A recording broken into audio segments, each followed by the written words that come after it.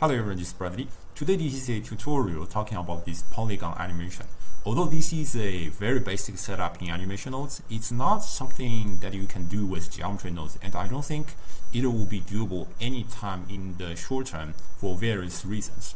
Before I start, I want to mention that recently I started a server for discussion of animation nodes and geometry nodes, and potentially other things as well. If you have questions, ideas, and interests, feel free to join and discuss your thoughts. The link is provided in the description. So let's start. So here we're in animation nodes, and we can start, technically speaking, we can start with any kind of mesh. You can have a building or other things. And animation nodes, however, does not contain a lot of procedural mesh, but it still provides some procedural mesh. And there is a circle mesh which I really like. And there is no directly viewer, so let's take the object mesh output. So let's create this circle mesh, and we get our circle mesh. This is procedural. You can change the loop. So let's go to the wireframe mode so we can see how can we actually change this. So if you have this radial loop, so it's basically the vertices and number on the outer part, but we also have the inner loop so that you can actually create all this kind of triangle fan. This mesh manipulation is actually more advanced than the geometry node circle mesh, because you can control the inner loop, subdivision, and many other things. There's also other features that you can try to either merge start and end, or you can actually control these angles so that you can have a half a circle or full circles. You can also determine the inner radius, so that's maybe you don't want to have a circle but rather a ring. These are all kinds of things that you can potentially do with this node. But I think we are just going to start with the traditional circle, and you can increase the out radius to increase the size. So next step is actually to offset all these kind of polygons. There are many different ways. For example, there is a separate polygon node. And then we can manipulate all these kind of vertices. In this case, I don't recommend you to do this. Let's take these. There's a node that's readily made for us to do this kind of animation, which is called offset polygons. Once you use these offset polygons, it will automatically separate all these kind of polygons from the mesh. So it does not look like anything, but we will see how it works later. So talking about the animation I want. So let's firstly translate everything upwards, and you can see the entire whole mesh has been translated upwards because we're not defining the fourth. So the fourth is kind of very tricky functions, and there are many different ways to interpret it or define that information. Here I'm just going to create a empty, and I named it as controller, but you can name that as everything. It's just an empty. Okay, and I'm going to use a node which is called object controller fourth, and select our empties, plug that into fourth, and now you can see how it actually affects the entire stuff. We can change that to matte cap, so you can see everything's a little bit different. Yes. So basically, in this particular case, the fourth is an area. So if you're in the region, so there is a scale of 0 to 1. If you're 100% within this area, or you're 0% within area, which means you're outside the areas. As you can see in these examples, outside this entire ring of the empty, there is no effect or translation, but the inside we have a full scale translation which is going upwards. And on the edges, because it's between 0 and 1, so you have only kind of gradient. And this is how it works. I've made a tutorial talking about the fourth. If you would like to know the detail, you can check that link. But in this case, just to tell you that you can increase the fourth width so that the gradation has been spread out. So more soft animation that you can observe in this case. So now we have done a basic translation upwards. We can also try to move the scales down, make that to 0. So that's the center part actually has been disappeared. So we made this kind of transition, which is already good enough. Next step is talking a little bit about the rotations. So if I directly transform the rotations and just increase the values, and you can see everything is rotating towards the right. Okay, because it's following the global axis. So in this case, the way to change that to local axis is there is two ways. One is to hit U. Then you go to the local axis and control pivots. So basically they advance the setting. The other is if you hit N, there is also a panel which is called advanced setting. They basically do this completely the same thing. So it's kind of completely personal preference whether you would like to use U or N, but essentially they're the same. Sometimes I just use U because it's easier. Okay, so once we have done that, so we can see the transformation of local axis. Different object has been rotated differently. It actually forms kind of a ring. It looks kind of very interesting. So it depends on how you actually would like to manipulate them. Eventually, you can take a 180 degree, so you can actually see how it looks. One thing I want to remind you is you don't necessarily use 1/4 to manipulate all three parameters. It's completely possible that I use another 4th, which may have contains a little bit of 4th width to control the scale, or less 4th width, so that the animation order will be delayed, or I don't know.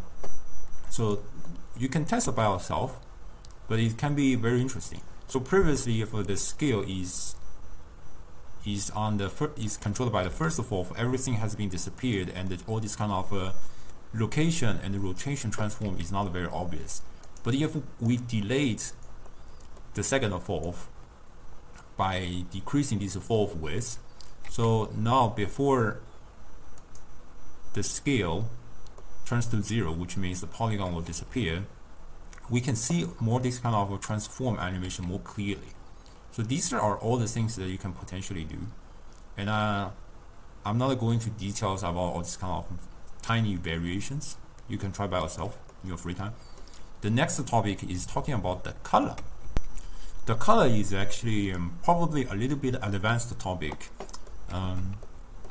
So whatever we are trying to do here is to put this 4th, as I explained, in this particular case the 4th is the area. And all the evaluation occurs automatically with this offset polygons node. And a similar kind of thing also occur with other nodes like offset matrices that you also plug a 4th. But if you try to search, there is no such a node which is called offset color. It just does not happen. So we need to use the 4th, but we also need to manipulate the color. In that case, there is another method to evaluate 4th, which is called evaluate 4th node. In this case, it's kind of more manual, that you have to define the location or matrix. So let's start with the locations. By hitting these buttons, we're going to use the list, which means we'll transform the location input into a plural form, so we can receive the plural. Why do we need locations? I would like to know the polygon center of each polygon. Okay. So the polygon center is a part of information within this mesh. There is a node which is called the mesh info node. It can extract as much information from the mesh as possible.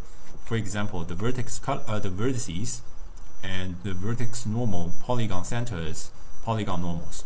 I think most cases what really matters is the vertex locations and the polygon centers. So in this case, I'm just going to put these polygon centers in place, and we can use either 4th, but I think I'm going to use the first 4th. So now we are outputting a strength. As I explained earlier, the 4th in this case is defining whether your object or polygon is inside this range. Okay, so 100% within the range or 0% within the range. So basically, this strength ranges from 0 to 1. And in most cases, this is true. There are certain exceptions, but I don't think it's really matters to our discussion. I don't want to go too much detail. In this case, we can use mixed color and put the strength into factors. So we can mix two colors. Here I'm just going to take the white and black, and I will tell you the reason. So later, talking about how to manipulate the color of polygons, there is a node which is called vertex color. So we can insert the vertex color layer, and we plug the results into the color input. So once you put the color into color, there will be several options like loop, vertex, polygons. We are evaluating the polygon centers, so we are changing the polygon color.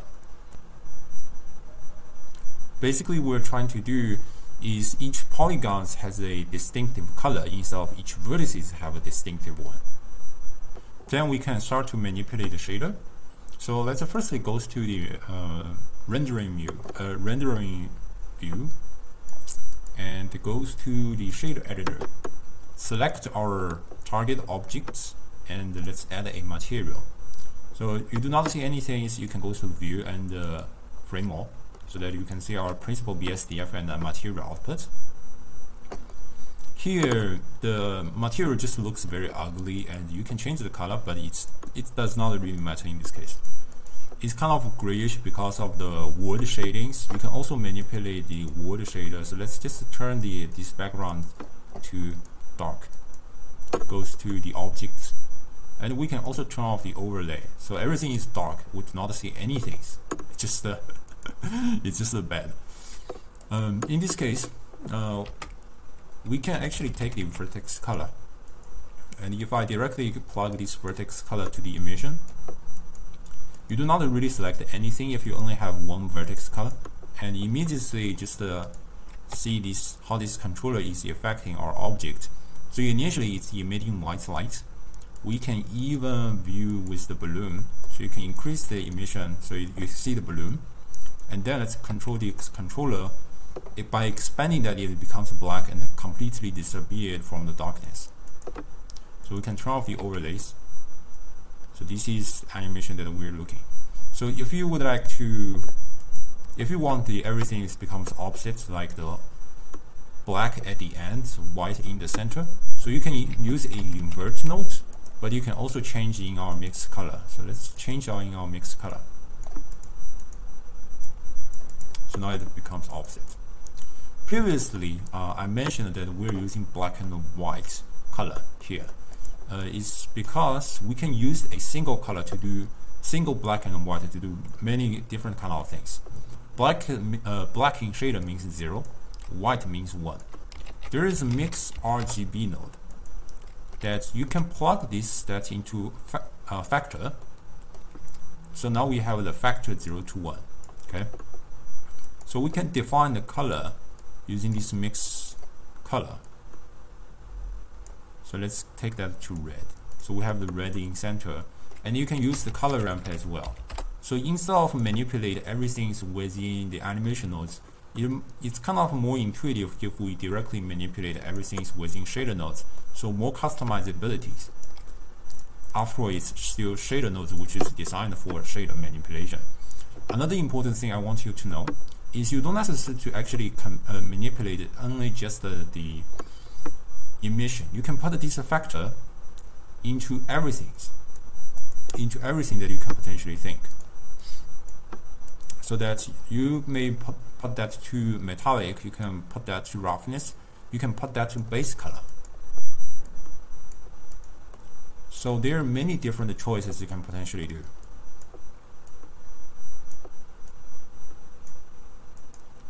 And in this case, let's decrease the saturation a little bit so it emits more white, and let's increase the strength. So let's see our controller.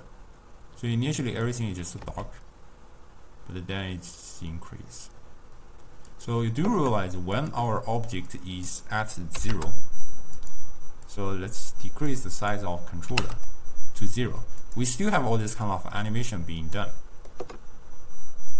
So we want completely 0 or complete darkness at the at the beginning of this entire whole thing.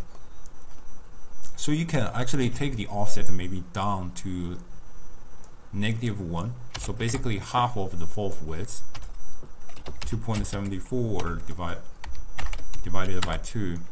Then it's completely darkness. And can we actually increase the size? Yes. By increasing the size, we have everything's being done. There is a kind of another way that you can do this, because I feel like if you're trying to change the offset, it's kind of too intensive. Another method is to use the mix fourth. So our animation starts from the 1 to 100. I'm first going to take the mix fourth, and then I'm going to take a time info and take a map range. So we have the start at the end. We can define the impulse maximum as the 100. Actually, let's take that to 50. Once we put this value into the constant fourth, it will basically, and let's take a multiply. You can use a multiply, or you can use a, let's use multiply. So at the first frame, we absolutely do not see anything. Okay, let's take the minimum to 1. And by increasing this animation, we can see how this fourth has been changed. And then let's start to animate our empties.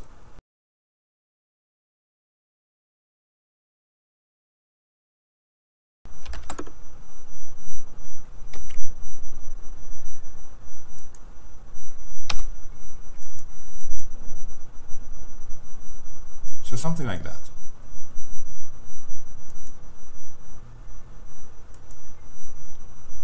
You can also change all this kind of color. There's many different things that you can potentially do. But I think this tutorial will stop here. Finally, it's your creativity, what you can do with this animation. Oh. Another thing I want to remind you, there is also other modes like the direction mode, that if you go to the empties, so instead of going, yeah, so this is how it looks. Let's take the Y actually.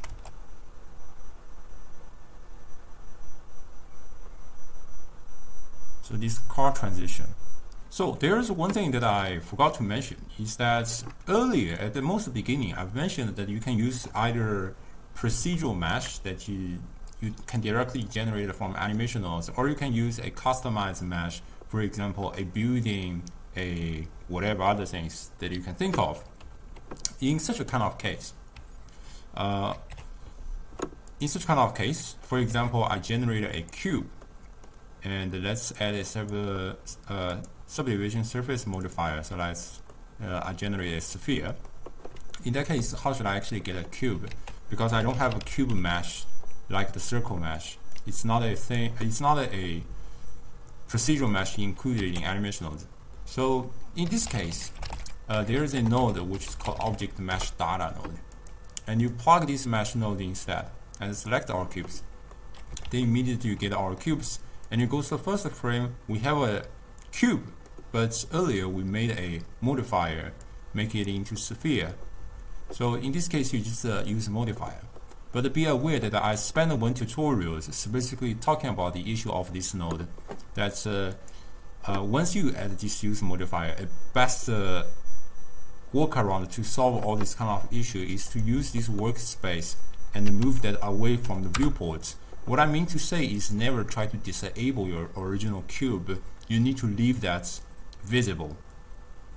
So never try to disable these camera icons, or disable the collection that include that, or disable this screen icon. Never do that. This is currently a limitation. It might be solved in the future, I'm not sure yet. So another thing is you probably realize that this cube is not being smooth shading, and you try to shade smooth and you find it's not working. In that case, you try to use shade smooth. So when you generate an object from animation nodes, usually it works. In this case, it does not work. The reason is that once you put that into the offset polygons, you are separating polygons automatically. So even if it looks like they are the vertices are attaching to each other, they are not. It's just overlapping vertices in which you can actually hit them and merge by distance. But of course, it does not work. In this case, there is a procedural way which really solves the problem is to use the wheeled modifier, which merge by distance using modifier. There's the last thing I would like to mention. Earlier, I mentioned that you can put the scales after these polygons. But here is actually a tricky part that this is actually a tiny mistakes. So once you are offsetting the polygons, the polygon center has been changed, which means the evaluation point has been changed as well.